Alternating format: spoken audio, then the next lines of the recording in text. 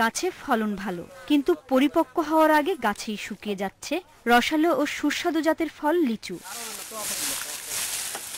সার ওষুধ ব্যবহার করেও ভালো মানের লিচু পাননি ফরিদপুরের কৃষকরা। মধুখালী ও বোয়ালমারী এলাকায় 150 হেক্টর জমিতে বাগান রয়েছে 200-র বেশি। লাভের আশা ছেড়ে খরচ উঠবে কিনা এখন তা নিয়েই সংশয়ে আছেন এসব বাগানের চাষিরা। আবহাওয়া খারাপের জন্য আমাদের এই লিচুগুলো জ্বলে গেল। ট্রিটমেন্ট আমরা খারাপ করি নেই। প্রথম যেভাবে বোল আসছিল সেইভাবে আর এখন লিচু নাই। কৃষি কর্মকর্তারা বলছেন লিচু শুকিয়ে যাচ্ছে তীব্র তাপদাহের কারণে।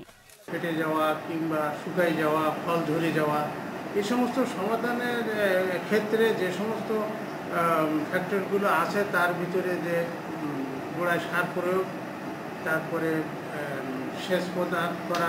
চুয়াডাঙ্গায় আবাদ হয় প্রায় 500 হেক্টর জমিতে, কিন্তু গাছের লিচু শুকিয়ে যাচ্ছে এ জেলাতেও। শীতের সময় পর্যাপ্ত কুয়াশায় একবার মুকুলগুলো সব নষ্ট হয়ে গেল, তারপর যেগুলো আসলো তাপে সব শুকিয়ে পড়ে যেতে লাগলো। প্রত্যেকটা লিচু পোড়া ভাব এবং ভাইরাস হয়েছে, লিচু পোড়ায় সুবিধা হচ্ছে না। অভিযোগ উঠেছে অতিরিক্ত লাভের আশায় আগেভাগেই লিচু পাকাতে দেয়া হচ্ছে কীটনাশক। বিষয়টি স্বীকার করেছেন কৃষি কর্মকর্তারাও। দিয়ে আমরা গাছের ওই যাতে পচন না ধরে লিচুর ডাতে, এই জন্য রোগলাল বিষটা থেকে রক্ষা পাই।